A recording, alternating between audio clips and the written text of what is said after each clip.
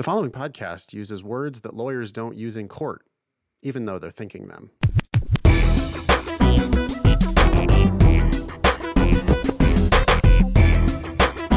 Hello and welcome to episode 340 of the Thinking LSAT podcast. Today, this will air on Monday, March 7th, 2022. The next registration deadline is Wednesday, March 16th, and that's for the April LSAT, so not too far off. We also have the March LSAT coming right around the corner, starting later this week. By the way, on Tuesday, March 22nd, we're hoping to interview Rachel Gezersay, the author of the Law Career Playbook, The Guerrilla Guide to Getting a Legal Job You Actually Like. If you have any questions about the legal market or how to get a job in the legal market, send your questions to help@thinkinglsat.com before that March 22nd interview. If you haven't already joined Nathan's study group, I would. It's every other Thursday at 4 p.m. Pacific, 7 p.m. Eastern. You can ask Nathan anything. What is that? That's an AMA with Nathan. Yeah, every I other love week. It. Yeah, it's a good time. Definitely come ask me anything you want to know about the LSAT or law school admissions. I promise I'll give it to you straight. Yep. Cool. Today on the show, we talked a lot about scholarships. We talked about a first-generation college student who was being roped into applying as quickly as possible from law school admissions folks, as well as admissions consultants, which is unfortunate, but that's troubling how it is out there. We also talked about Yale's need-based scholarships. Then we got an email from Katie, who's a former Demon teacher. She went to Yale, right? Where did Katie go? No, she deferred. She's still maybe going to, she's like doing better things than going to Yale. Okay, better than Yale. Katie sent in some emails from Judy, the YouTube lawyer. And Judy, the YouTube lawyer, has a lot of things to say about why you should not go to law school. That's her main point, I think. And we talk a little bit about that and the cost of law school, as well as one of your interviewees, Professor Tamanaha, yep, who's a professor. And by the way, he lives in Hawaii and surfs in the morning. I mean, that guy, he's got it set. But anyways, yeah. What else did we talk about? Well, we had an email speculating about chances of getting scholarships off of a wait list. For Michigan. Seems pretty unlikely. We had an email about a potential intersection between what's happening in Ukraine and LSAT study. We had a probably too long conversation, about, I think ultimately we ended up talking about focus and choosing what you can do something about. Yep. And then finally, a question about what kind of personality it takes to become a lawyer and enjoy it. Nathan has some interesting anecdotes there. Let's jump in. So this first one is from an email that you got, right? Or you talked to somebody? Well, yeah, I copied and pasted our text conversation here. I got a phone call last week and I talked to this nice woman who is a police officer and a first-generation college student, and she was looking for advice. It was, you know how it is, Ben. It's one of those, I'm taking the test in March because the deadline for the one school that I'm going to apply to is in April, and I want to get it done, like that, right? And so we were scheduled for a 15-minute consultation, and I ended up talking to her for an hour because it felt like somebody that I could actually help.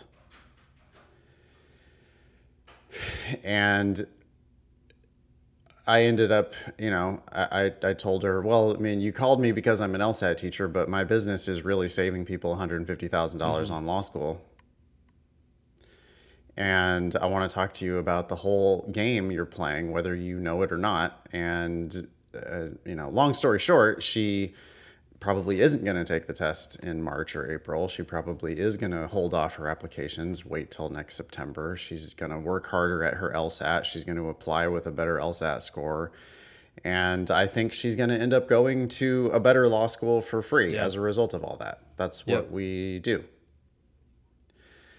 And the thing that really pissed me off about it is she told me that in her investigation that she had done, again, remember, this is a first generation college student, first, no lawyers in her family, no lawyers in her sphere, doesn't have any kind of like real actual advice. And she had reached out to both law schools and to law school admissions consultants. And she had been told, well, you better do it now, otherwise you'll be too old to get a job when you graduate. Or, employers are going to be less likely to hire you because, you are a little bit older. So you really better, you better get on it. You better do it now. And I forget exactly, but she's 28 or 29, which means she's going to graduate when she's 32 or 33. Which, well, what's the difference between those two? Nothing. What are these? That's the thing that really pissed me off. It's like, what are these schools or what are these admissions consultants? Are they saying that they would never that they wouldn't admit someone who's a year older? Because if they're not saying, oh, we don't admit people who are 30, then it's super fucking shady of them to say, oh, you better apply now because otherwise it's going to be really hard for you to get a job. I mean, think about what they're saying. They would be saying, I mean, if they would admit her when she's a year older, then they're saying they would admit her when she has a diminished chance of getting a job. Or, if it's an admissions consultant, it's like, well, I'll take your $5,000 now to help you apply this cycle. Or, but you better do it now because otherwise it's going to hurt your job prospects. Okay, well, is that same person really turning this lady down a year from now if she was a year older? Fuck no, she's not. Of course they're not. Anyway, you just got to be really careful who you're getting your advice from out there. Like, we're going to save her a lifetime of debt if she takes our advice. I've already seen her. She's been in 2 of my LSAT classes. She came to my classes last week. I talked to her on Tuesday. She came to my class on Tuesday and then came to my class again on Thursday. I saw her logic games diagrams that she did on Tuesday, and I saw her logic games diagrams that she did on Thursday. On Tuesday, she had no fucking clue what she was doing.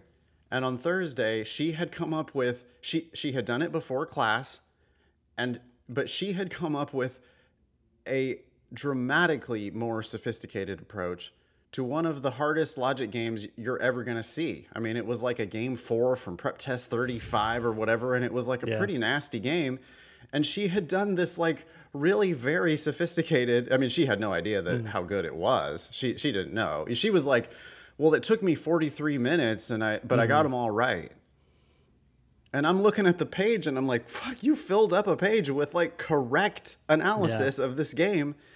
You grinded it out. You figured out all the questions. You have no idea how much you're actually winning. Yeah.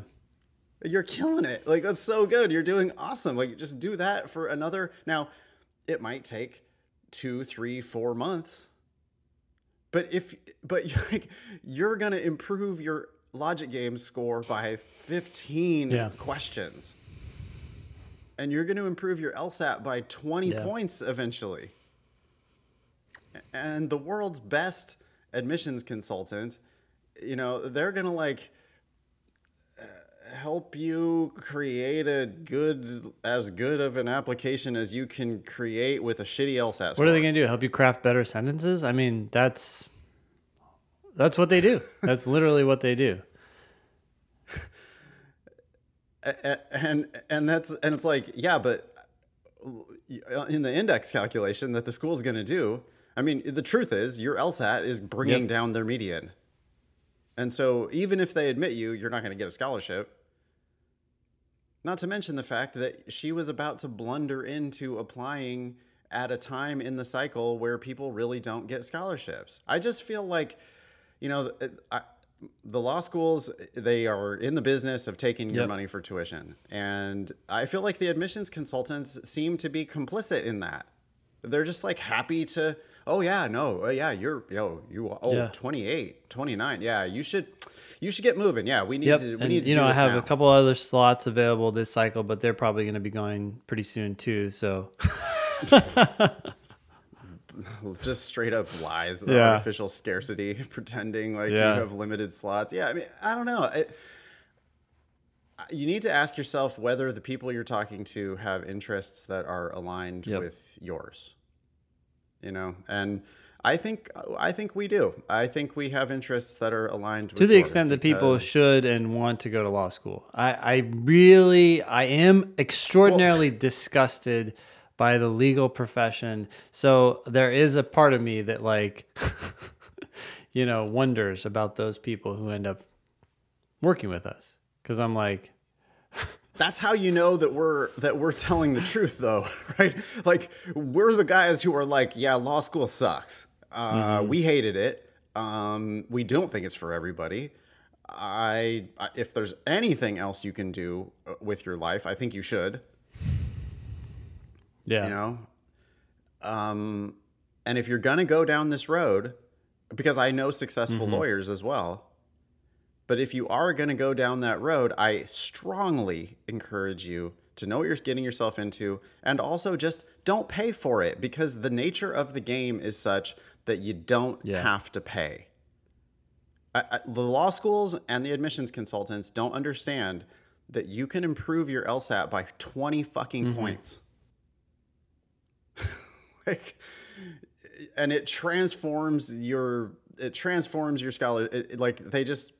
Again, I've said this 1,000 times, but I have to keep saying it.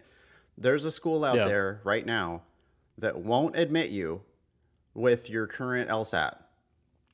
That same school will give you a full ride if you improve your LSAT by 10 or 15 points. And that's true at every level. I mean, unless you're already scoring 175. But if you're scoring 165 or 155 or 145, then there are schools that right now won't admit you, but that exact same school will give you a full ride if you get 10 or 15 more LSAT points. And that's facts that we've drawn from public data. If you want to check out those numbers, you can go to lsatdemon.com/scholarships and play around with our scholarship estimator. I mean, there are 200 schools out there bidding for your services if you have the right LSAT. And it might take a little bit longer. You know, you might have to put off your grand career plans by a year or whatever. But the alternative, blundering into this path where you really don't know what you're getting yourself into, and it's very easy to accumulate like instant lifetime of debt. ugh. Yeah. You know, it's super hard to buy a house. It's super fucking hard to like get a mortgage. The bankers are like really concerned. Like the bankers, they don't want to give you that loan. It's like hard these days to get a loan to buy a house. It's real easy to spend that same amount of money on a JD that won't be worth Well, shit that's the to thing. you. It's so crazy. I mean, your analogy, like when you're buying a house, if shit hits the fan, you still have that asset that you can turn around and sell that presumably might have even gone up in value. But even if it drops, it still has value close to the loan. You have right? a roof. You have a roof over your head. You have a place where you can shelter yourself from the cold. You can live inside of a house. And it, you know, even if it like plummets in value on the market, you can still live there. You're not going to be homeless. But a JD, that's not going to provide you much shelter. Hey, as you were talking, I wanted to follow up on an idea that I had this week in my head while I was listening to some audiobook.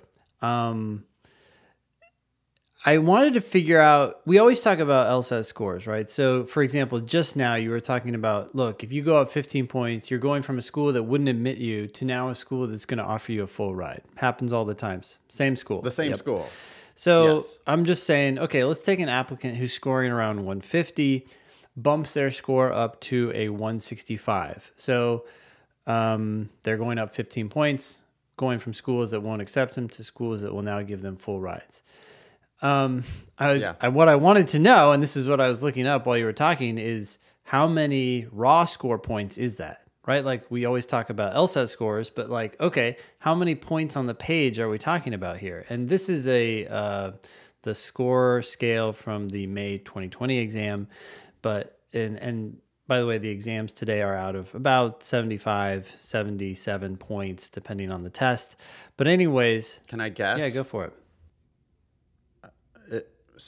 It's probably like roughly 1-to-1. Like one question is one more point. It's close. Since there's fewer questions now, each question is worth probably closer to 1 point, depending where you are on the scale, of course, right? Yeah. Like if you're already at 170, then one question might be worth 2 points. But if you're in the middle of the scale, it used to be like 2 questions per LSAT point, 2 questions per LSAT point in the middle of the scale. But now with fewer questions, it's probably more like closer to 1. Closer to 1-to-1. It's a little higher than that, at least moving from the middle to the upper range here. So going to get a 150 on the May 2020 exam, for example, you would have had to get 40 questions correct out of the 76 that were available. To get a 165, you'd have to get 62 correct out of the... So 22 questions for 15 22 points. questions. But so you divide, right? You divide that by 3. That's 7 questions a section. That's all we're talking about. Just getting 7 more questions correct. Well, so a couple things. It's also 7 easy questions. Oh, absolutely. You don't need to get the hardest ones correct. You don't need to get the hardest ones. Yeah, definitely not. To get to 165, you do not need you don't need any hard questions to get 165.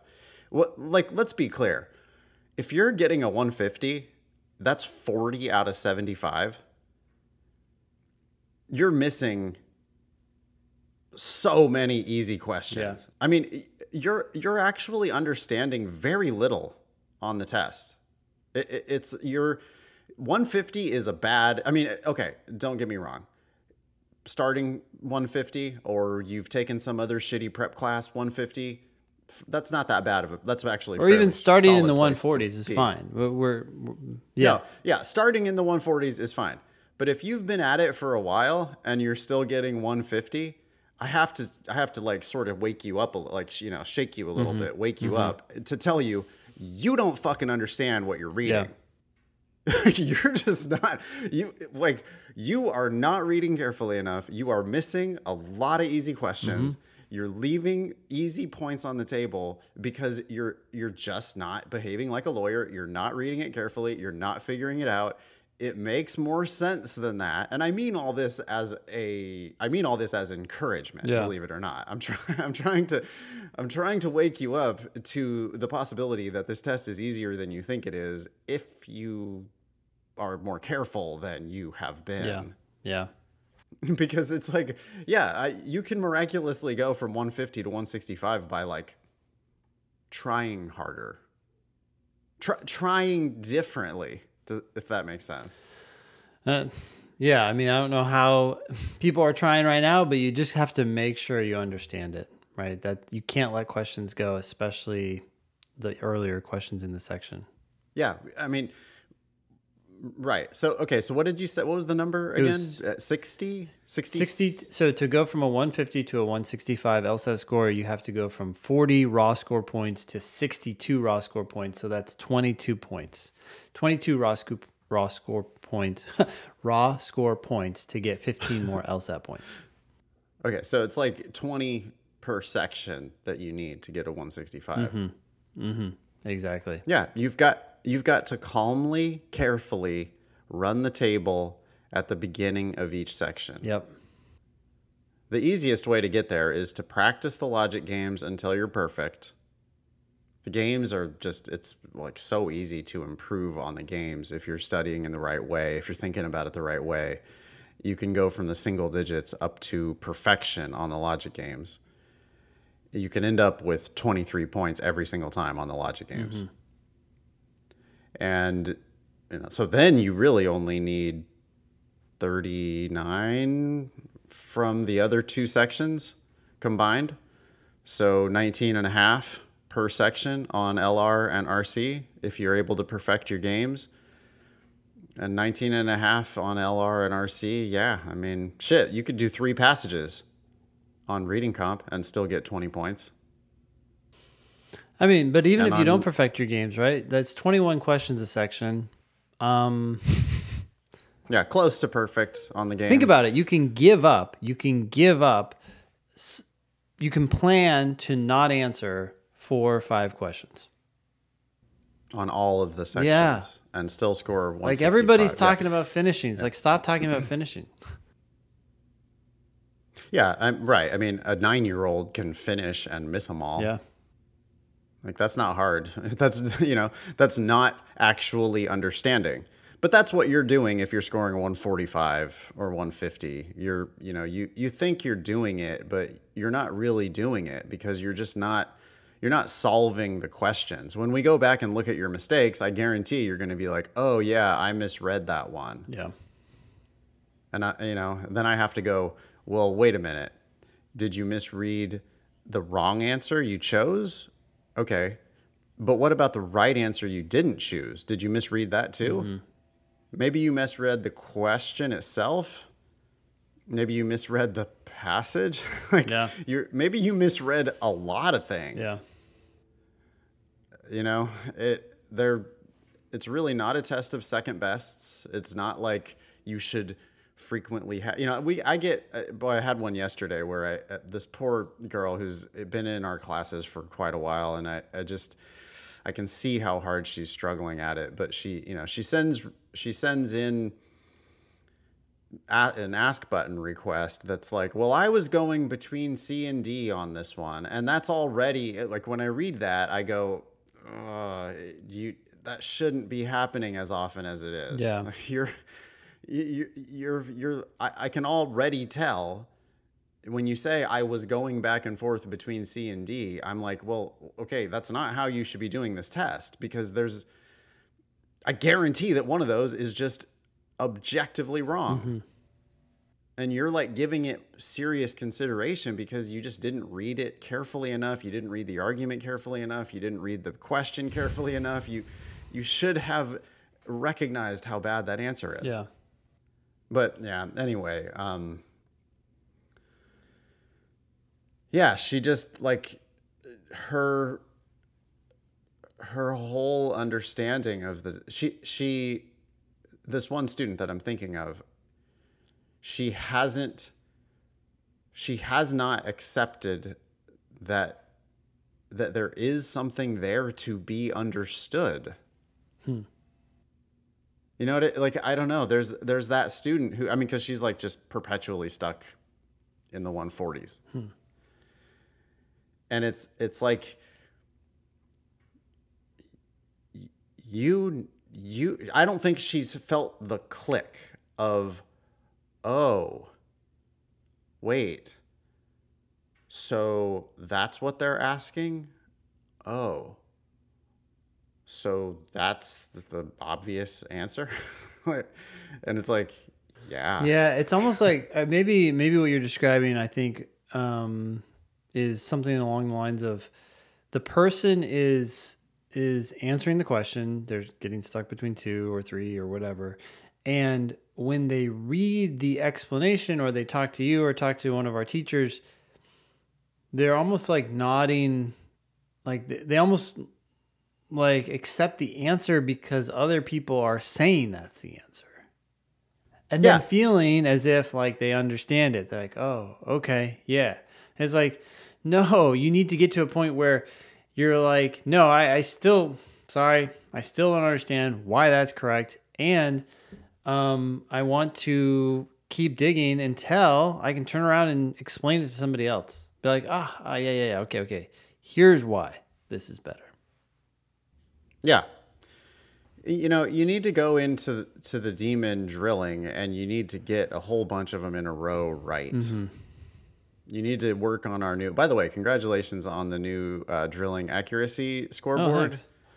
That's an awesome feature. I was showing it off to my class on Thursday night, and everybody thought it was super cool. Obviously, we'll continue to iterate on that and come up with new ways of doing it. Yeah. But for now, I mean, it's already badass. It's like so cool that you can be on a leaderboard based on your accuracy on questions drilled in the demon. And, you know, you need to be able to do that. Like, you need to be able to get a whole bunch of them in a row right by yourself. Yeah. And I think our students sometimes fall into the trap of relying too much on our help, relying too much on our explanations, which are good and are going to explain it to you. But if you do like 10% too much volume, or if you do it 10% too fast, you know, it's like, oh, I narrowed it down to a 50-50 and I got it right. Next. Yeah. Oh, I narrowed it down to a 50-50 and I got it right. Next. I narrowed it down to a 50-50 and I got it wrong. Let me real quick read the explanation. B, D. Yeah, okay, got it. Next. Yeah. It's like, you didn't actually understand any of those. I would much prefer that you just did one of them. But like really got there to where you, because, you know, for real, if you're not seeing how easy the easy questions are, and if you're not seeing how easy the medium difficulty questions are, which is the majority of all the questions on the test, right? Like, what do we think there are in a section? 2 hard questions? Yeah. I mean, 4 or 5, maybe. Yeah. Not more than that. We can easily see, actually. If you're not seeing how easy the easy and medium questions are, then you're really not ever going to reach your true potential. Yeah. Go ahead. I'm looking at like test 89, for example, right? And I'm looking at logical reasoning. And there is 1, 2, 3, 4, 5, actually, this quiz is 5 level 5 questions in this section. Okay, that's level 5 means that those were the ones that were missed by more students. But wait a second, isn't this kind of like circular reasoning? Aren't we? Didn't you define level 5 by that's the 20% hardest questions? Would be my guess. If we've got 5-star. Yeah, ratings. actually, so that is something that we're working on. In fact, okay. Some of these numbers came from LSAT itself. Oh, right. In their super prep book, they had some difficulty ratings, and I'm not sure how those are distributed. We need to look at that a little bit more, but it's actually not 20-20-20. There are more levels 3 than any of them, but. Okay. Yeah. Independent of the ratings that we're using in the Demon, I just don't think that there's just, you know, most students, like the wide majority of students, don't ever need to worry about the hardest ones. I mean, you certainly don't need to worry about anything that I would consider actually hard. That's not your business until you're already scoring 165 pretty consistently. Going from we'll go back to the original point, which is to go from 150 to 165, you need to get like 7 more easy ones per section right. Like, you can't miss questions in the first 10. You really shouldn't miss very many questions in the first 15, like 1, maybe. Yeah. And if you just learned to do the first 20 with accuracy, you'd already be at 165. I understand that sounds challenging for people who are currently scoring 142. But we get emails every single week from people who made that leap, you know, in the matter of a couple months. Sometimes more. But anyway, yeah, it happens. You can just dig in. Happens all the time. So if you hear somebody telling you, oh, well, people really don't improve their LSAT on a retake. Yeah. I mean, sure, if you don't do anything different between your takes, if you don't get the right kind of help, if you don't do the right kind of work, if you don't focus on actually understanding, then yeah, you're not going to improve. But if you do those things, not only can you improve a little bit, you can improve a lot. Where that bullshit law school who wants your application right now, they will be beneath you. Like, you won't even consider going to that school anymore No. Because you'll have 10, 15, 20 more LSAT points, and they'll be trying to give you a full ride, and you'll be like, no, I have a full ride from some other better school. Yeah. That's why they don't want you to retake the LSAT. They have no incentive to make you a better applicant. They want you to apply to their school only right now. Yep, and pay them. That's how it works. What's their incentive? What's their incentive to make you a better applicant? They pretend like they have an incentive to make you a better applicant. Matter of fact, they do bullshit seminars on, how to craft your best personal statement or whatever. Because they're trying to suck you in. They're trying to act like your friend, act like they are consulting you on helping you to make a better application. When in fact, what they're doing is marketing to try to sell you on their law school. And they're going to say things like, our deadline, our priority deadline isn't until May 1st. Priority. You should apply now. It's only March. And what are these people talking about? That you should apply in September or not at all. That's dangerous, bad advice.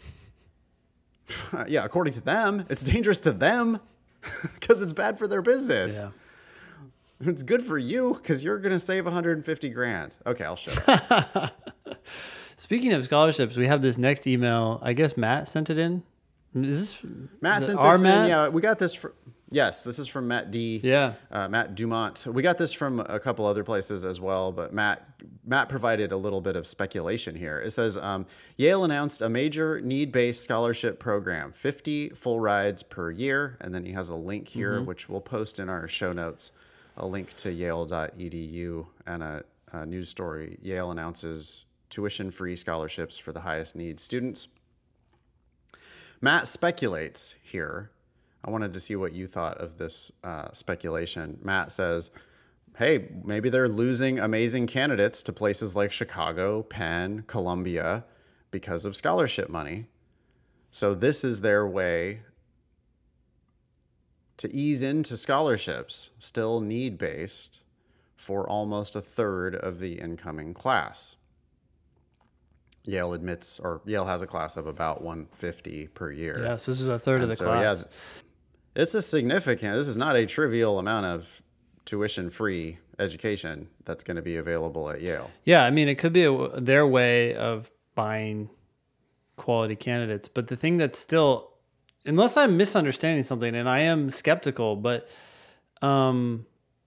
these are need-based awards, right? So unlike scholarships where you can buy your best candidates, these are like, okay, we have money that we're going to give you if you don't make enough money. That's a different, it almost seems like that's the purpose behind these, the real purpose, or should be the real purpose behind these scholarships, right? To help people who are at a disadvantage go to a higher education, a better school, and get...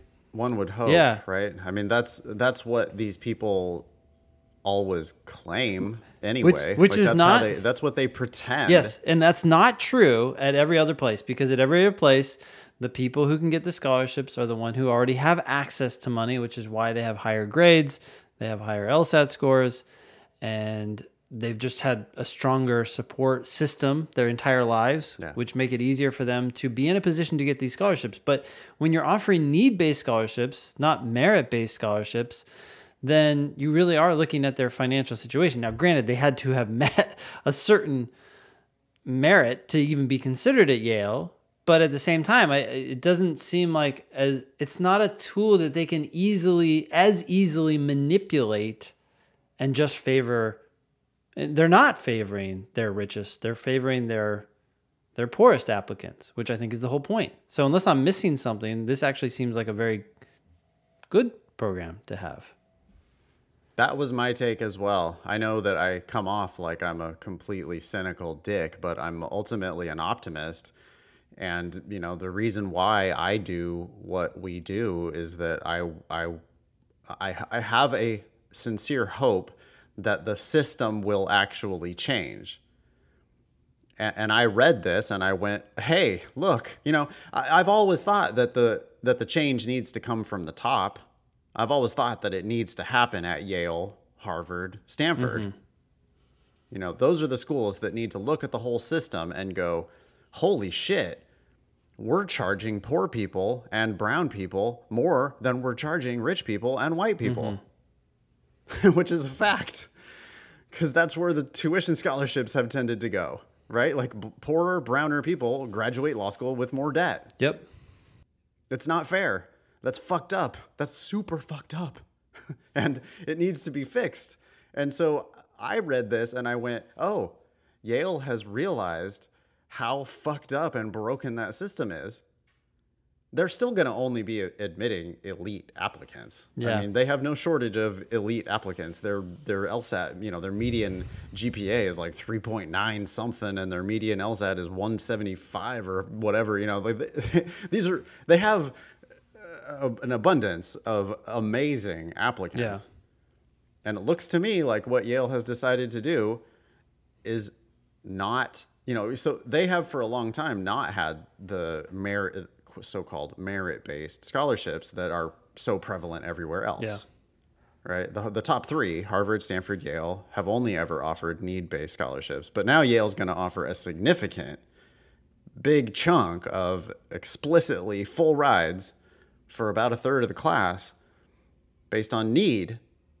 So I'm optimistically interpreting that as, oh, they've decided to put their money where their mouth is, or the mouth of the whole system, put the money where the mouth of the whole system is, and be genuinely interested in access and diversity. Yeah.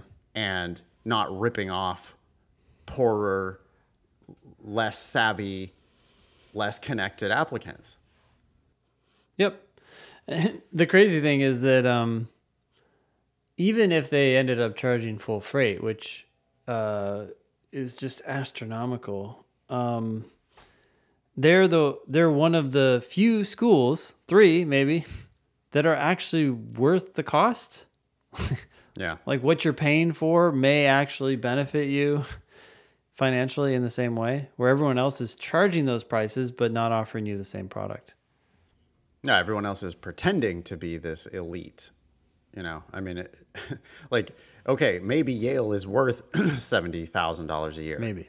I mean, I actually don't, even though I just said that, I don't know that that's true. But yeah. if any law school is going to have a chance at being close to worth that, it's Yale, Harvard, and maybe Stanford. Yeah. Yeah. I mean, right. But then every other school in the game pretends as if they are that same level of elite, right? Like Georgetown is a really good example. Yeah. Georgetown is out there charging every bit as much money. And I'm not saying it's a bad law school, but like you don't write your ticket to immediate riches by going to Georgetown. No.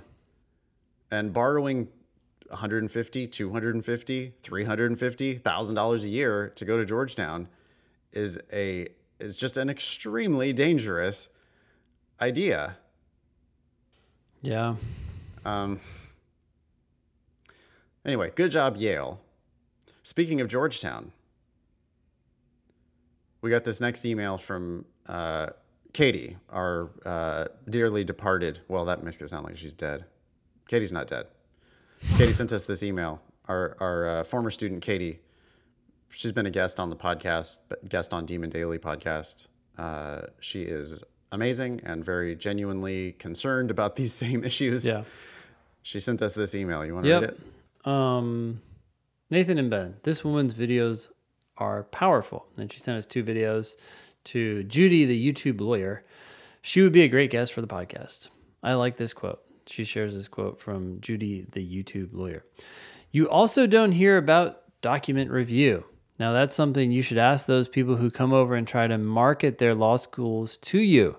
You know, what percentage of your graduates wind up doing document review? Or more. That's a question that no law school will ever answer. Yeah. They'll pretend, oh, what? Doc review. Yeah. Huh? I don't, we don't, I'm sure some people do that, but yeah. I mean, it must be low because we don't have any data on that. Yeah, doc review is basically, I can't imagine the doc review will be around for much longer too. I mean, AI's got to be something that will take over that. But the idea is You're an attorney at a big law firm. You're going through reams and reams and reams of files for your client. But no, you don't want to do that. Of course not. That would be an extraordinary waste of your time and your client's money. So instead of billing out, $500 an hour for you to look at reams of boring documents for that one, hidden, that needle in the haystack that proves your client's innocence or whatever, you're going to have other attorneys who went to lower ranked law schools or did not do as well in law school as you did, pay them $30 an hour to sit in a room and click through screens on their computer, trying to find that needle in a haystack piece of evidence that will help your case. And these are contract jobs. They last anywhere from like a month to like 6 months, sometimes a year, depending on the size of the case. But can you imagine going in and sitting there in front of a computer, clicking through documents, looking for random pieces of evidence?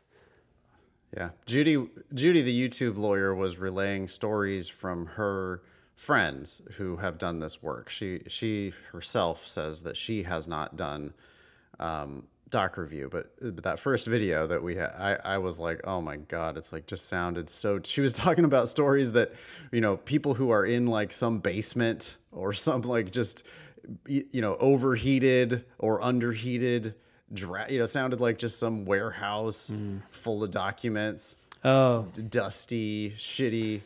But then she was telling sometimes they it's super dehumanizing. Like they have to like get permission to go on a bathroom break, or they have to check in, check out at certain times because people are worried that the firm is worried that they're going to be like also freelancing on the side or something. So they're being like super just regimented, monitored to make sure that they're actually doing this soulless, mundane work, and they're being paid nothing for it. It goes nowhere. There's no upside. There's no route out of it. It's just like, nope, that's what you're going to be doing until we're done with our discovery or whatever, and then you're gone. Like you're not like actually part of the firm. Mm-hmm. She talked about real law firm lawyers coming in there and like barking orders, treating these doc review lawyers like second-class citizens. I mean, it just sounded horrible. Judy's thesis, Judy, the YouTube lawyer, her whole thesis is basically you shouldn't even go to law school. Yeah, that's her point. But I read through a bunch of her other comments as well. Like YouTube commenters were talking to her going like, hey, I have this full ride scholarship. What do you think about that? And I did see Judy, the YouTube lawyer, at that point going, oh, well, if you're going for free, then, yeah, that makes a lot more sense. You're not burdened by debt, right? But you still have to know what you're getting into and want to practice law. Otherwise, there's no point. Anyway, check out Judy, the YouTube lawyer. Lest you think that Judy is just some dissatisfied, because there are many, many, many people who went to, regional law schools who got a mountain of debt, who don't practice, who maybe they couldn't pass the bar or they couldn't get a job. Lest you think that, Judy went to Georgetown. Mm-hmm. Judy got a job at a small firm working in Tyson's Corner out of law school. She says she was making less than $30,000 a year. Living in the D.C. area? Yeah. How far does that get you, Ben? Oh, that's not going to get you very far at all. In fact, Tyson's Corner is just around the corner. And we just looked up the average median income in Fairfax County. It's $120,000. So $30,000, yuck. I mean, and Tyson's itself is kind of like an expensive area relative to everything else around here. So I don't know where she even lived. Yeah, so making a quarter of the median salary out of Georgetown. Yeah. She said no one ever followed her. I found this interesting. She said, well, you hear about NALP or these companies that track employment data, but nobody ever followed up with her. So nobody from Georgetown ever followed up to ask if she passed the bar. Nobody ever followed up to ask if she got a job. it'd be interesting to find out like how those stats are built, because Well, you don't have Judy to seems survey to- everybody, right, to develop a True. Okay, so if they're sampling, yeah. then that yeah, okay, fine. But they but she- still. I mean, I wasn't contacted. Were you contacted? No. So I don't know what percentage of people they actually contacted. No. Well, she pointed out though that Georgetown did find her even after she had moved to North Carolina for whatever reasons she moved to North Carolina. I don't know. But she says that Georgetown did find her down there. Specifically, it was the Alumni Association of Georgetown Law School asking her for donations. Yeah, okay. Which I bet you still get. I just got one yesterday, actually. I just got it yesterday. Came in the mail. It's like, it's like community building for GW Law School. Community building? I have not heard from Hastings Career Services ever. Not once, ever did I hear from Hastings Career Services, but I heard from Hastings Alumni Association immediately as soon as I graduated. Oh, I hear from them every year. It's every year. You get... Oh, constantly. More than that. Yeah. No, constant communication from the Alumni Association, telling me that I can make an investment. It's like the most bizarre logic. It's like, you can invest in your own career by donating money to Hastings. It's like, what now? I'm going to invest in my own career because you can fund scholarships for students in need. And it's like, what now? You have the ability to let as many students of need go to your school as you would like. Just don't charge them the ridiculous fictional tuition that you claim to charge. Just let them come. Yeah. What's stopping you? You've got giant empty classrooms. Just let them come if that's what you are actually genuinely concerned about. But that's not what you're concerned about. You're trying to get inside my wallet. I wanted to talk about this second video that Katie included. I took notes on it. This was with Professor Tamanaha. Yeah. Brian Tamanaha. So he wrote the book Failing Law Schools. He's a tenured law professor, which obviously gave him the protection to write this book. The moral authority and tenure. Yep. But anyways, here are some of the bullet points. I just put them into the agenda right now. But these are some of the bullet points that stuck out to me. So one thing he said was, he went to law school in the 80s. Tuition was $5,000 back then. He said that in his second year clerkship, or he went to some law firm, he earned enough money to pay for his tuition his third year. Yeah, I noticed that. And I was like, okay, well, what's $5,000 in the 80s? Well, that's $17,000 today. No law school is anywhere close to that except for up in Canada. That's just, the price is just astronomically ballooned.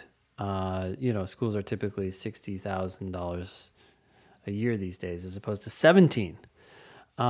Anyways, another thing that he pointed out is when he was writing this book, he said, look, the value of the education, and I think this is something we need to incorporate into the scholarship estimator. We talked about this a little bit with Professor, I can't say his last name, but Larry, about including employment data on the scholarship estimator, right? Because that indicates to some degree the value of the school. And the two numbers he said that he looks at is, one, you can just Google, we'll get this into the estimator eventually, but right now you can just Google the ABA disclosures data, and that will take you to the ABA disclosures website. And each school has an employment sheet. So just like we always talk about the 509, these employment sheets have various pieces of information about job prospects. And the two numbers that he said that he looks at are what percentage of the graduating class is getting full-time jobs, and what percentage of the graduating class is working for large law firms. And he said that even if you have no interest in going to a large law firm, you can start seeing that these numbers vary significantly from school to school. And if the percentage of the class that's going to a large law firm is higher at a school, again, you may not be interested in that at all, but that doesn't matter. It's a proxy for how successful that law school is at placing people in actual legal jobs. Yep. I think just a slight clarification or tweak on that. I think you can also add federal clerkships to that, specifically federal clerkships. Because I was just talking to Pushkar about this. He's going to do another Demon Daily episode about big law and like what your chances are at going to various schools. Sure. And, how, like the people who are really here for the money, what are my chances of getting the money? It's not just law firm percentage. It's also federal clerkship percentage. And that's because if you're at like a super prestigious school, Harvard, Stanford, Yale, those types of places, sometimes their big law percentage will actually be low because they send so many people into these very prestigious federal clerkships. I'm sure it's lower. I'm curious, though, how low it actually is. We just have to just start looking at these numbers because I'm sure it's still like way better than some other schools. Oh, it's still right. No. Yeah, don't get me wrong. But I mean, I do think that you can add that in. Yeah. Like law firm percentage plus federal not state clerkship, federal clerkship percentage. Yeah. If you add those two things together, then that gives you a good sense of like, okay, these are the people who like those are the schools where they are cranking out super desirable candidates. Yep. And connecting them with places that are going to hire them. Another interesting point that he made was that tuition is going up. Obviously, it's astronomically going up compared to the rate of inflation. But while a large law firm job can help you manage that debt, that's the only situation that can. So it's just like, we've talked about this before, but people are going to law school and they have this image in their mind that they're going to go to a big law firm. And if you did that, maybe it still wouldn't be a good deal. It still would be a horrible deal, but it would be like theoretically doable. But given how many people don't do that, you're just really getting royally screwed, right? When you're paying anywhere close to full tuition. It's just, anyways, depressing. But one other thing that I thought that he talked about was he said, look, after the Great Recession, right? A lot of kids went into law school because the economy was suffering. So they're like, okay, I'm going to avoid working for now and I'm going to go into law school. And the number of applicants went up. And then when they all came out 3 years later, the percentage of them that got jobs was really low. He wrote this book. There were some changes. First of all, I mean, the employment data was being reported incorrectly. We've talked about this before, but just to recap, the law schools were manipulating those statistics, right? The employment statistics. So people thought that their chances of getting a job were better than they actually were. His book was one of the reasons why some of those things were changed. There were other things that obviously people were complaining about. But anyways, he said that what happened after that was the data started getting reported more accurately. And over time, the percentage of graduates who were getting jobs went up. So it's like, hey, look, things are good. And he's like, wait, hold on. He says the percentage of graduates who are getting jobs went up, but that's not because the number of jobs actually went up. It's because the number of graduates dropped. But the actual number of jobs are the same out there. And he's like, now the applicants are going back up again. He predicts in 3 years, you're going to have the same problem. So this was in 2021. So 2 years from now, you're going to get more graduates, same number of jobs. So now you're going to have a smaller percentage of those graduates actually getting jobs. Anyways, it sounds like just a typical LSAT problem. But of course, everybody manipulates this to their ends, right? Law schools are like, yay, look at graduates are getting jobs in higher percentages. It's like, yeah, you just have fewer graduates. Yeah, and let's see where we're at 2-3 years from now. I mean, they pretend like there's some shortage of lawyers. They pretend like we need more lawyers. Yeah. When in fact, when we have a recession, frequently the first people to go, it's like those big firms, deals stop getting done. And we saw in 2008, we saw giant firms laying off first-year associates, second-year associates, third-year associates. And then what do you do 5 years from now when it starts to pick back up? now there's this huge glut of experienced lawyers that you have to compete with. So hiding out in law school during a recession is not a good plan. No. Yeah, I mean, and I don't know, do we have a recession coming? Do we? Well, Fed's about to jack up interest rates, right, to prevent inflation.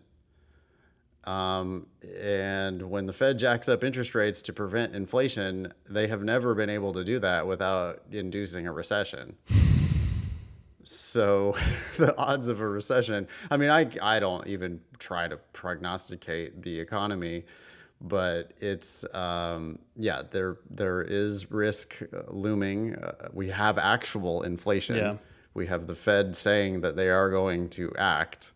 And every time that's happened in the past, there's been a recession. So what do you think? Yeah. I mean, meanwhile, there's a shortage of nurses. There's a shortage of basically everyone in medical, in any kind of medical field. Mm-hmm. There are plenty of other careers out there that you could pursue that are cheaper to get yourself into, both in terms of time and money, and have a much more reliable, prognosis. Is that the right word? For prospect, at least. Yeah. Define prognosis. Does it always have the likely course of a disease or ailment? Or no, a forecast of the likely outcome of a situation. I could say prognosis, I think. There are so many careers that just have like an obvious, you're filling an obvious need in the marketplace. Yeah. I got a buddy right now who is doing the Google data analytics certificate. Okay. It's like a 6-month program. You have to pay like $80 a month for a Coursera subscription. Okay. Yep. Google itself, certifies you in data analytics. Mm-hmm. And they teach you, what you need to know about SQL, a little bit of R programming, a little bit of, what did he say? He said, I checked in with him last night to ask how it's going. And he said, we're learning Tableau and design type stuff, which is a nice change of pace. I can make shit pretty now. So he's working on this 6-month certificate that when he's done with it, I was looking at the website for it last night, and it was like, you can apply directly for jobs at Google with this certificate, or any number of hundreds of other employers that want people who are trained in these skills. And what do you think they're getting paid? Maybe 50,000, well, 60? No, it was like 69.8 or something like that. It was roughly $70,000 is like the average salary. Yeah, it's crazy. Of people who have this certification. Yeah. I mean, 6 months of your life, $80 a month, and then boom, you're getting a job that's paying more than a lot of law applicants who just are wasting money and time. 3 years and just boring shit. Yeah. I mean, I don't imagine that Google Analytics is extraordinarily exciting, but is it any worse? It can't be any worse. It's not worse than Doc Review, that's for sure.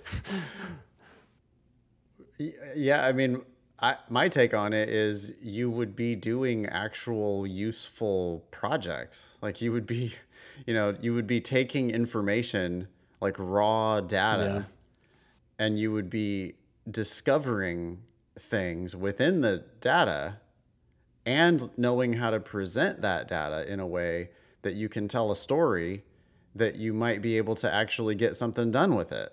Sure. You're moving the world forward as opposed to mediating between disputing parties. I mean, there's still a place for fighting over money. Yeah. Still a place for that. But it's a small place. Well, anyway, so thanks, Katie, for writing in and sharing those two people. I think, we'll maybe try to interview at least one of them, right? So. Love to get Judy, the YouTube lawyer, on the show. Love to get Professor Brian Tamanaha on the show. We'll work on those and see if we can see if we can talk to these folks, because they are certainly doing work that we respect, and they seem to be speaking the truth. These are uncomfortable truths that people don't want to hear. But you know, I personally could never. I can't stop talking about it because I wouldn't be able to sleep at night.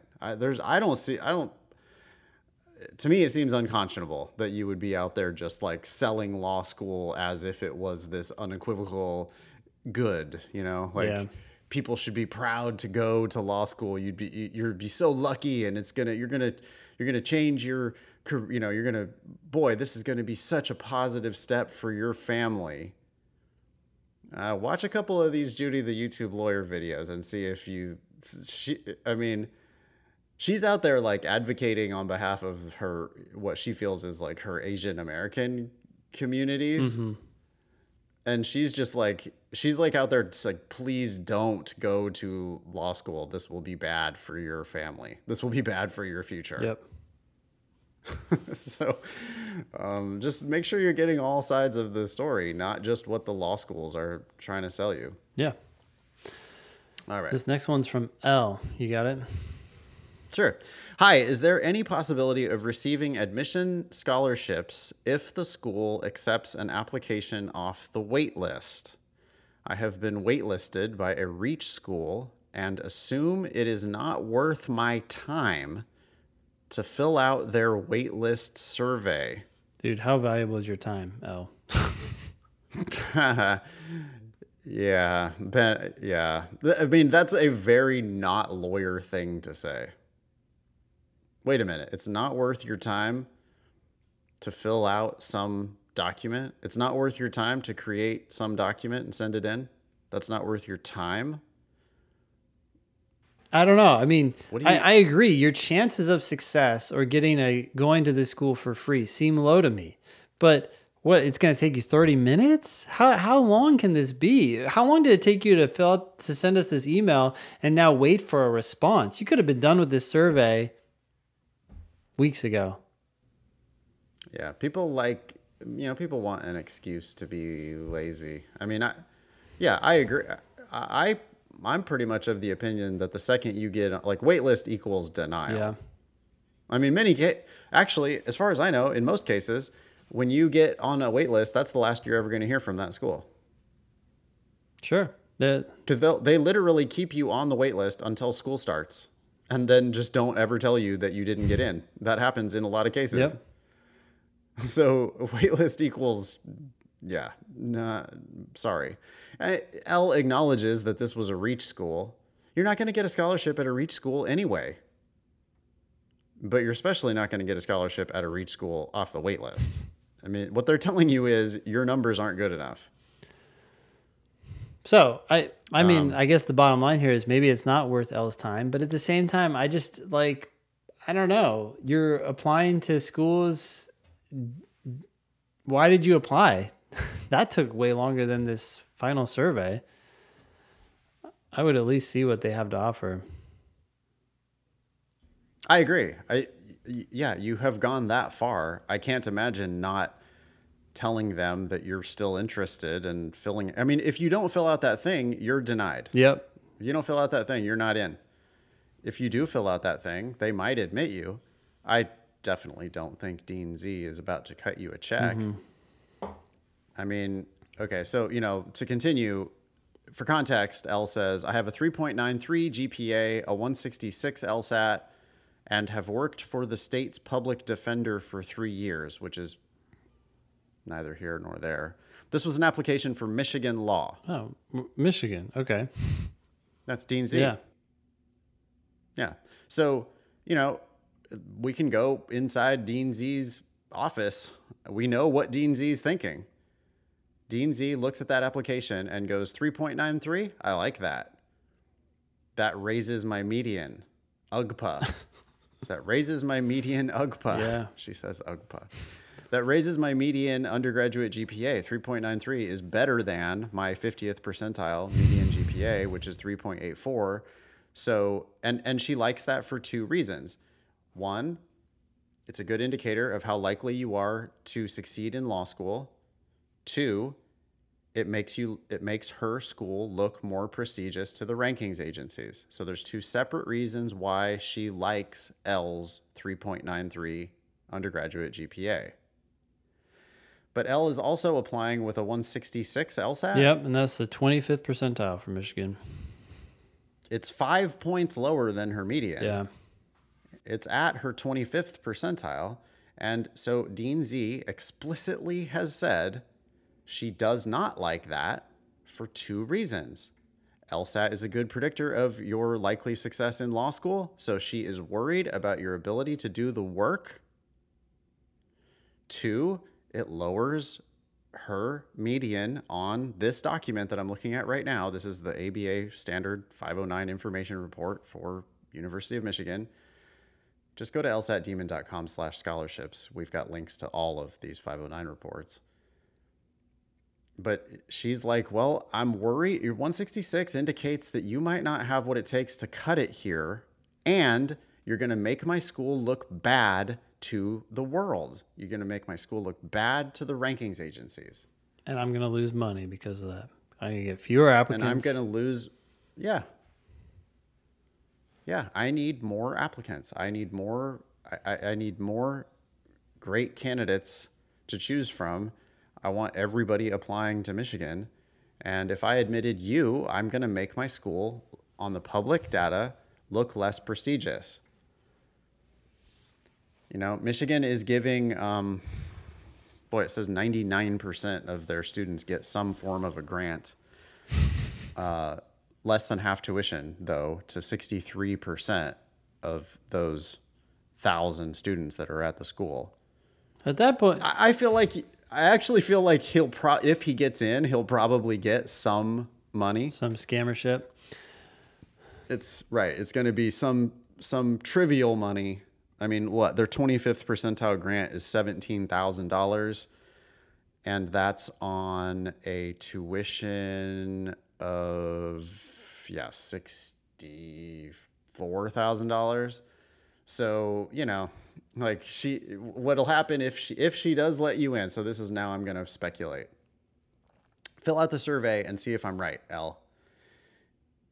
If she admits you, she's going to offer you $15,000 a year, which means that she's still going to charge you $40-something thousand to go there. Yep. And by the way, that's consistent with the estimator, which is predicting less than half, 0 to 34,000. By the way, side note here. Okay, so there's a total of at least in 2020 to 2021, that school year, there were 1,013 students. 1,001 of them got grants. So I want to know if you're one of those 12 people who paid full freight at Georgetown. Ugh. Yeah, really amazing. That's like, why not just like throw $1,000 to each of them, right? So now everybody can say, "Oh, I got a scholarship." It's sad. Yeah. Do not pay. Don't pay for law school. You know, meanwhile, at the same school, a solid 33% are getting half to full. Mm-hmm. Another couple percent that are listed here as more than full. So 35% of the class that's getting half or more of that tuition covered. And you know, you want at least half. You want a full tuition scholarship to go to law school, because you could get it somewhere else if you don't get it from Dean Z. But is she going to give it to you off the wait list? Probably not. Is she going to give it to you when you have a 25th percentile LSAT? No. What's our overall best advice for L? Take the LSAT again. Hell yeah. 166? You've got to... See, people do a stupid analysis. It's human nature, but people go, "Oh, I have really good grades, so 3.93 and a 166," and they want to just like let their grades carry them. Yeah. But if you change that, well, how what's it going to take there to make Dean Z salivate? Probably a 171. That's her median. Yeah. 5 points. So 5 more points. Yep. And all of a sudden, Dean Z's like, "Oh, well, your LSAT and your GPA indicate that you can do the work. your LSAT at my median. It's not going to lower my median. It's not going to raise my median. It'd be great if it was a 172 instead, but still 171. I admit plenty of people with 171s, and your 3.93 makes me look good. Yeah. Let me give you a scholarship. And yeah, she's not waitlisting you in that case. Okay. Shout out Dean Z. Yeah. We love Dean Z. We want her on the podcast. She seems like she's an admissions person who is like shooting pretty straight. Pretty straight. Pretty. Well, we'll Yeah. see. If she comes on the show, we'd like be able to actually talk to her. It'd be amazing. Yeah. Okay. Yeah. Thank you, Al. You want to read this next one? Yeah. This is from Dawn. Good day to the LSAT Demon Team. You can use my name if you want.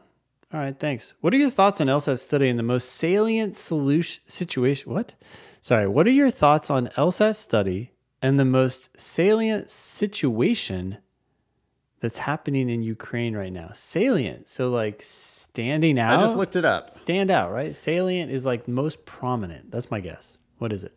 Yeah, salient as an adjective, most noticeable or important. So an example would be if you cover all the salient points of the case. I feel like it means relevant, but here it has synonyms: important, main, principal, major, chief, So primary, notable. Don, I'm not loving the most salient. It seems like you are salient.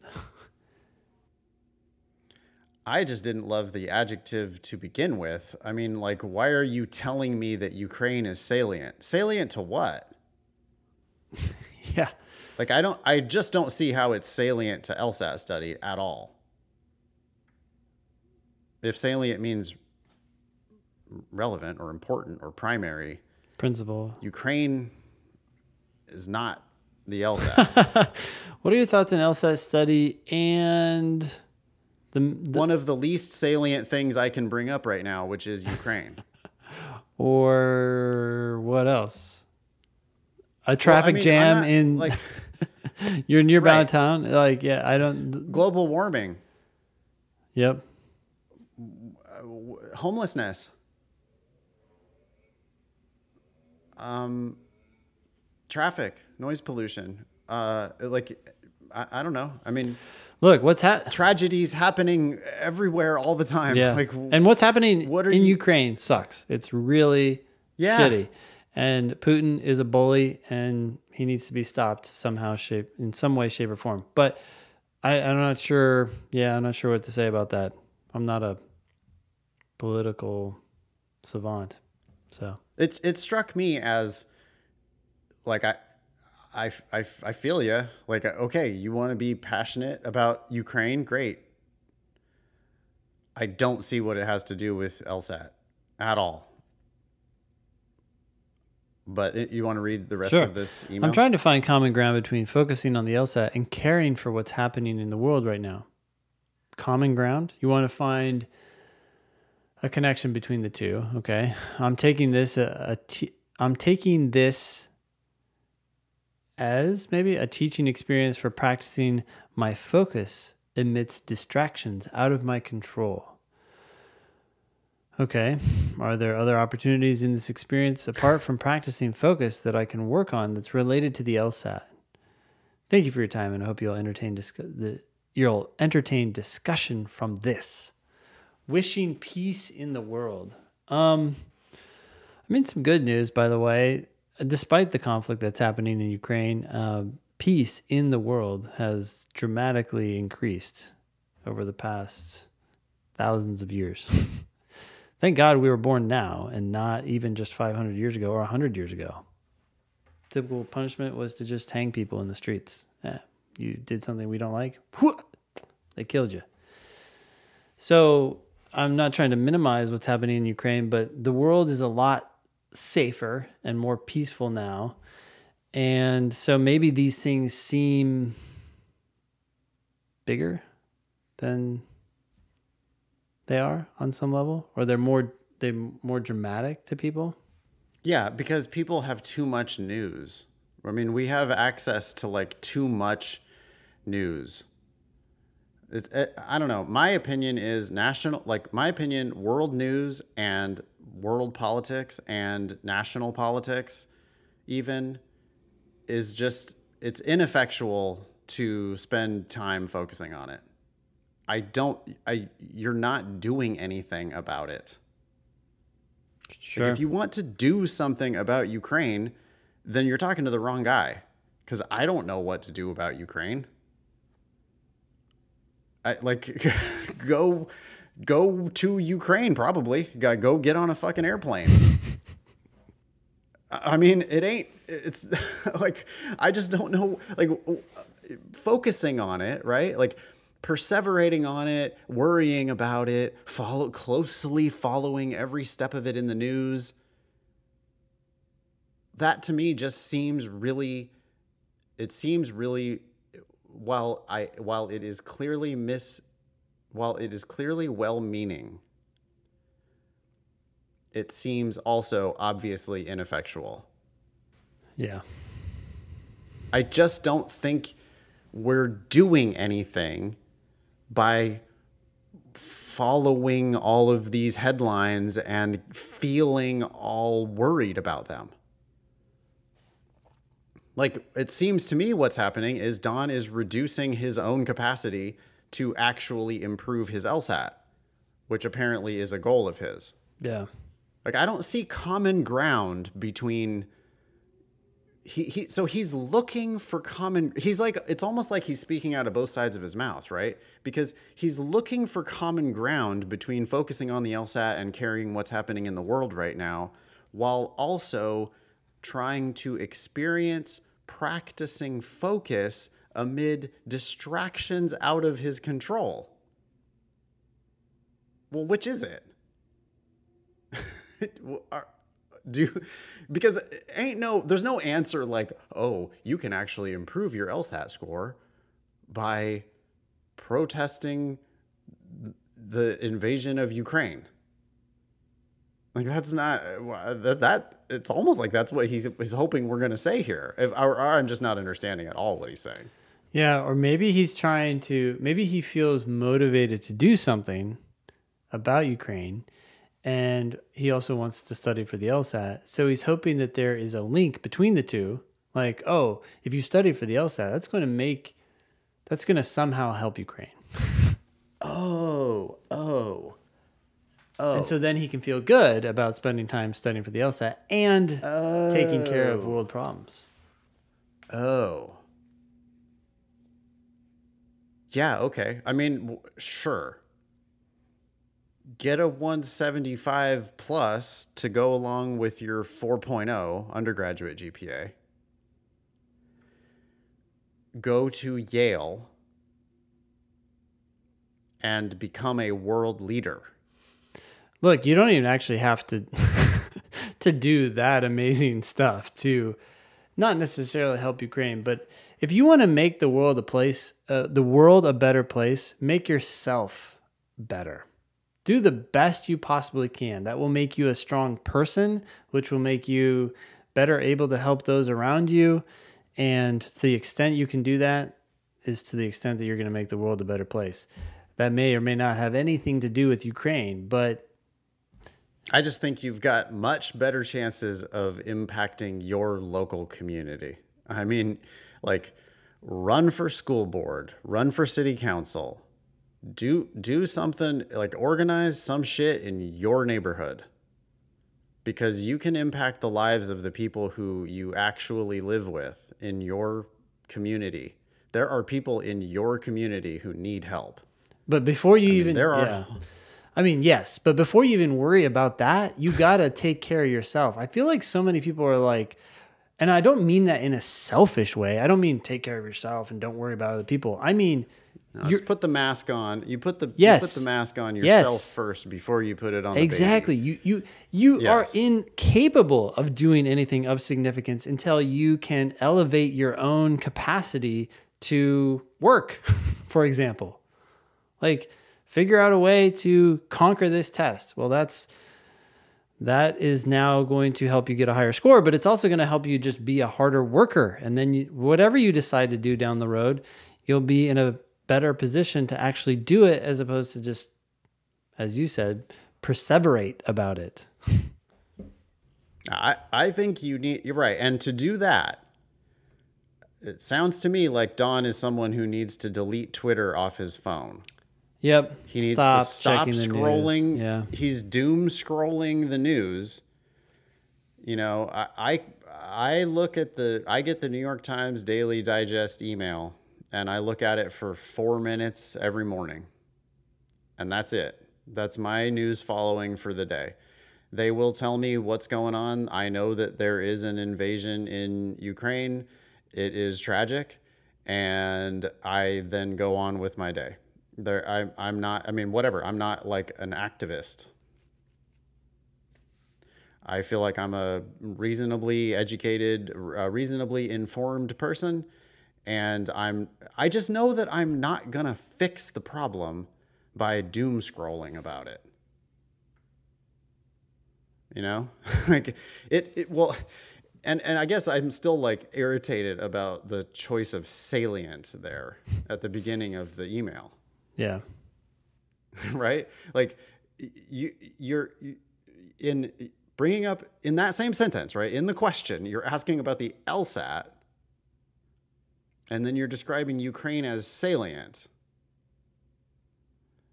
Well, that's your problem there. Like that, those two things are just not like you can do one or the other. But I don't see how you're going to be doing both at the same time. Yeah. Like multitasking is not the answer. Okay. Look, here's how I would sum it all up. The world is filled with problems. Ukraine is making you acutely aware of one of millions, billions, literally maybe trillions of problems that are out there. And the best way to solve them is to make yourself more skilled, more knowledgeable, and studying for the LSAT is one way to do that. So great. There's 100 million ways to make yourself better as a human being. And crushing the LSAT sounds like your way right now. So just focus on that and do the best you can. Yeah. And I also think that there are problems closer to home that if you wanted to actually do something to impact the world, I don't know. I mean, maybe I'm completely ignorant. Maybe there are meaningful things that US or Canadian students could do to actually do something about the situation in Ukraine. I don't know what those would be. Maybe there are things that we could meaningfully do, but I know that there are like tragic homeless problems in your city. And there are, I don't know, like there are probably people that you could help a mile from your house. And I don't know, maybe we just need to like turn our attention closer to home, like turn off this. It's like terror porn, you know? It's just this like global, we're never going to stop hearing about the most dramatic, terrible thing that's happening on the whole planet. And I just don't, I fear, I guess, that we get distracted by these huge global tragedies that there's nothing we can do about. And then it paralyzes us from fixing problems that are in our actual backyard. Sure. Or in your own house. Like, just take care of yourself. Get your house in order. Get your life in order so you can actually have an impact. Yeah, go make your bed. Yeah. go make your bed. And do the dishes. And like, yeah, be the best you can be today. Yeah. Probably make your bed, clean up the dishes out of the sink, get yourself a quiet space to work. And then if LSAT is, like if law school is your destination, I mean, that's what you probably need to be working on today. And even if your destination is to help with these global events, how are you going to effectively do that? Really? You're going to get the best LSAT score you can get. You're going to go to law school. You're just going to keep climbing, but you can't jump from one platform to an entirely new one. You have to go step by step. What's that mean? That means focus on the LSAT today. That's your job. Other people are already way up there and they're doing their job.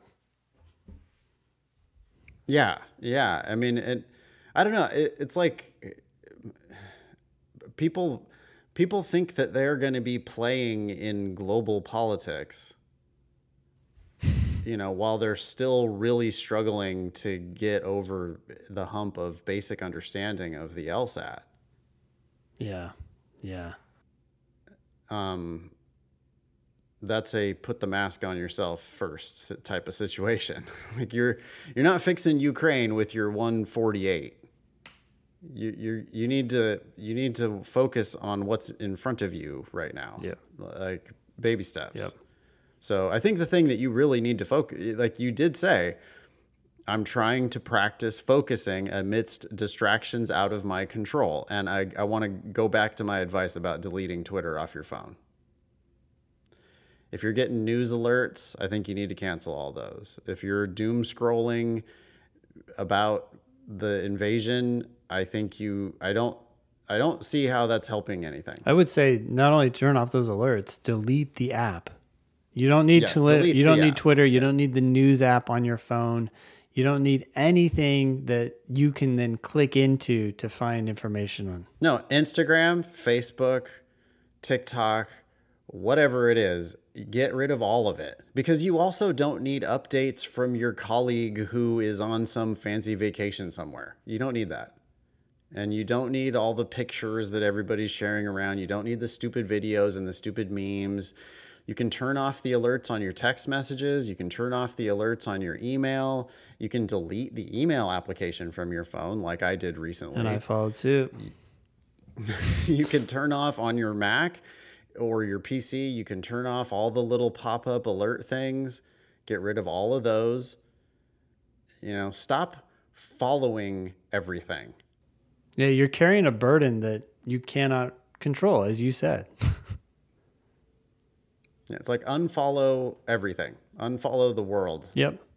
If you're practicing your focus, if you want to achieve a thing, then you need to eliminate all those other things. Oh, by the way, what Nathan is saying right here too is extraordinarily backed up by science. The number one factor in whether or not you succeed with a goal is not your willpower. It's your environment. So create the environment that will lead to your success. You don't want to eat chocolate ice cream at night? Don't buy it and put it in your freezer. Yeah.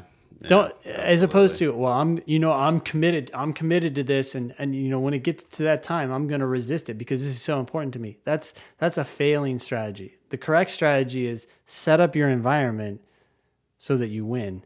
Don't rely on your future willpower, which will deplete every day. Yeah. I think that's an excellent bit of advice. And I would also say, and I'm just kind of obsessed about it because I finally got around to reading and finishing that book, Essentialism, which I think you had recommended to me a long time ago. Mm-hmm. But it's like my biggest takeaway from that book is to be an essentialist, you need to start by basically saying no to everything. And yeah, like your default position should basically be no. Yeah.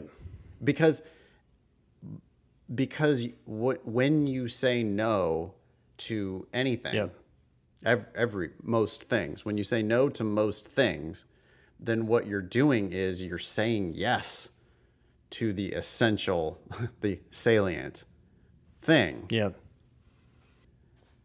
Right. And so that's why I think we all just need to say no to invitations and, follow me on whatever. And all of these attention grabbing things, right? Televisions need to be turned off. I don't care what's on. Turn it off. Just say no to it. So that you can, because you already have you have too many things already on your plate. Yep.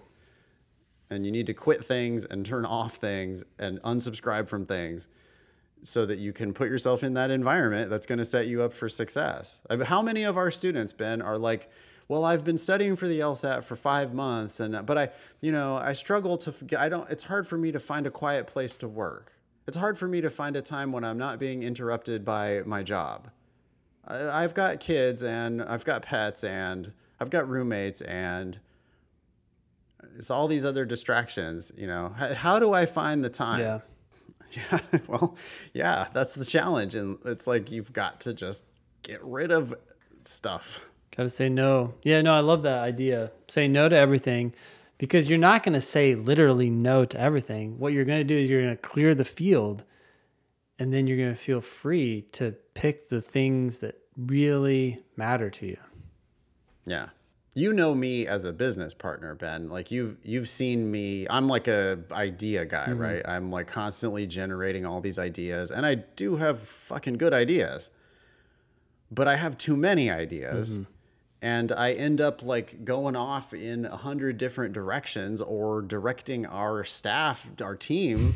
They're awesome, right? And I waste their time by pinging them in 1,000 different directions all the time. Yeah. But that's one thing that I've started doing lately. It's like, oh, that project is not immediately a home run. My bad. Never mind. Stop. Like, just don't do it anymore. Yep. Goodbye. I don't care how much time we've spent on it. I don't care what it has potential to whatever. Just stop. I don't want to do that anymore. Never mind. My bad.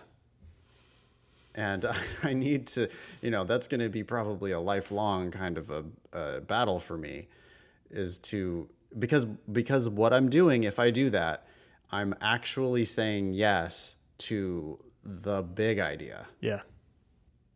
Right? Which maybe we're already working on, or maybe it's coming up. But my default position should be, oh, that's a really good idea. Wow, that has a lot of potential. And I'm going to say no to it, because it's going to distract me from these other the one big idea. Yeah. Anyway. Cool. Thanks, Don, for writing in. Hopefully something in there was helpful. Well, and I want to apologize kind of, because it's like, I see, Don, you're concerned about what's happening in Ukraine. I'm not like, I don't want to diminish that. I don't want to say it's not important. It's a tragedy that sucks. Fuck Vladimir Putin. I don't know really what you want me to say about it. I just, but I do kind of think though that, like, if you're legitimately asking me how do I further my legal career and LSAT, then you need to basically turn off the Ukraine news, because you gotta get focused on the one thing. Yep. Or turn off the LSAT and go focus on Ukraine. Either way, I'm not telling you what your priority should be. Yeah. I am telling you that you can only have one priority. Cool. Yeah. This next email is from B. You got it? Sure. Hi guys. In episode 334, Nathan said, quote, "Legal practice sucks. You got to be the right exact special type of crazy person. Over 50% of people I talk to on a daily basis, in my opinion, should not go to law school." That's a quote from me. Okay, cool. And B says, "Could you say more about the personality type suited for law and the types that are not?" Okay, I'm sure there's people who are better equipped to talk about this than we are, but I can tell you some things that are pretty common. So one, lawyers write. That is a reoccurring theme, right? Lawyers write, and they write well, and they don't make mistakes. They obsess about what they're writing and the points that they're trying to make. So if you don't like writing, law is not for you. Research. Reading as well. Reading in preparation to write. You have to have something to write, and that's a lot of research. A lot of times we're not reading novels. We're not reading Stephen King. We're reading things that were written like contracts, right? Whether it's statutes, legal opinions, whatever.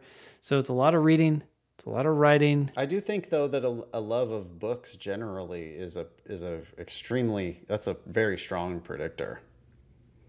Like when I'm thinking, I have an archetypal lawyer in my mind, and she obsessively reads for pleasure.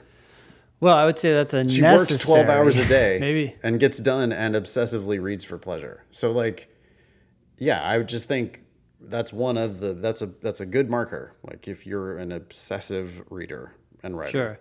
I guess I was going to say, I see that as something that's necessary, but not sufficient, right? So you get... No. Oh, well, I don't think anything is sufficient. Yeah. I mean, even if you have all of the good things that we're going to say, even if you have all of those, we're both going to still say, yeah, but if there's anything else you could do, you should probably do that instead. Yeah. So research, reading, writing, and this is all in front of a computer, right? Sitting on your butt for hours at a time. I mean, maybe you have a standing desk, but the point is you're in an office and that's what you're doing day in and day out. And then, there's different types of law. So there are people who are divorce attorneys and they're talking to their clients and then telling them how to argue. But again, you're still drafting agreements.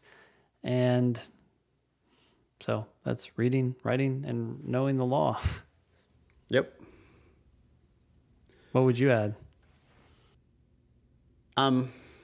Well, so I have an example where I think I can contrast the people who are and who are not suited for the law. In my experience and from the testimony of actual lawyers, I think that the people who are suited for the law are those who know what the work of lawyers actually looks like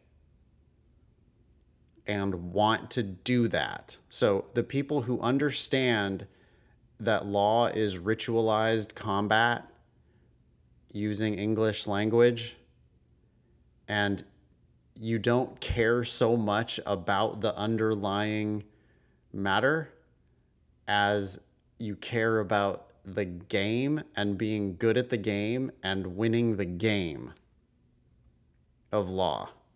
Yeah, that's actually a good point. So it's the process that you enjoy more than the outcome, because if you're obsessed with the outcome, right? How many people are like, oh, I'm so worried about kids in foster care, so I want to go into law and help them.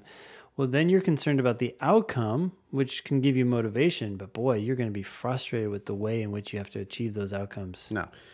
A good fighter is someone who wants to punch other people in the nose and is okay with getting punched in the nose, but thinks that they're going to punch the other guy in the nose faster and harder and more frequently and thereby win the fight.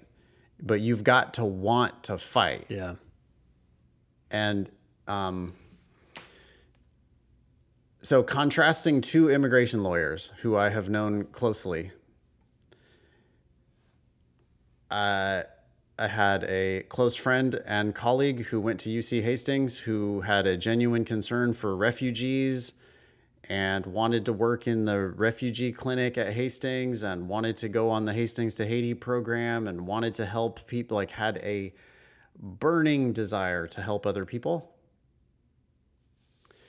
And I know Cole Black, who had worked in a law firm and recognized that she was good at law and didn't give any shits who she was working for, just wanted to practice law. Yeah. One of those two people, they both went to Hastings. One of those two people is an immigration lawyer today and very successful, and one of them is not. The one who cares a lot never practiced law. Yep. Because emotionally it was too hard for her. She also cared too much for all the other people in her life. She wanted to spend time and do things for them. Yeah.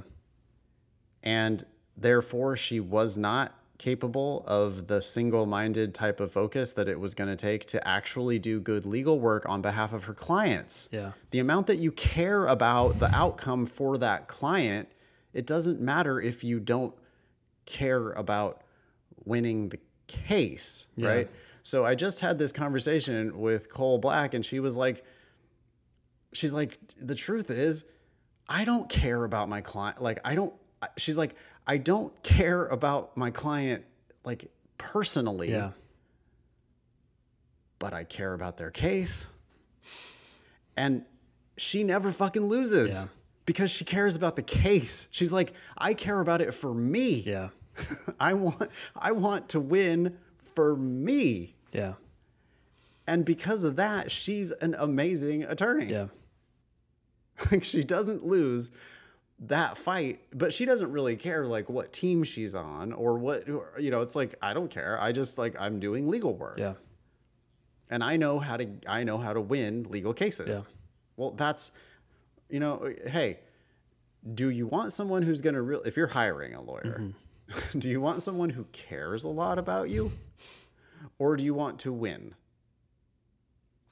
Do you care about the outcome, or do you care about the feelings that you're going to have? Someone that can sympathize with you, but maybe not help you win. Well, do you want like a super heartfelt hug when you lose? Or do you want a super awkward High five.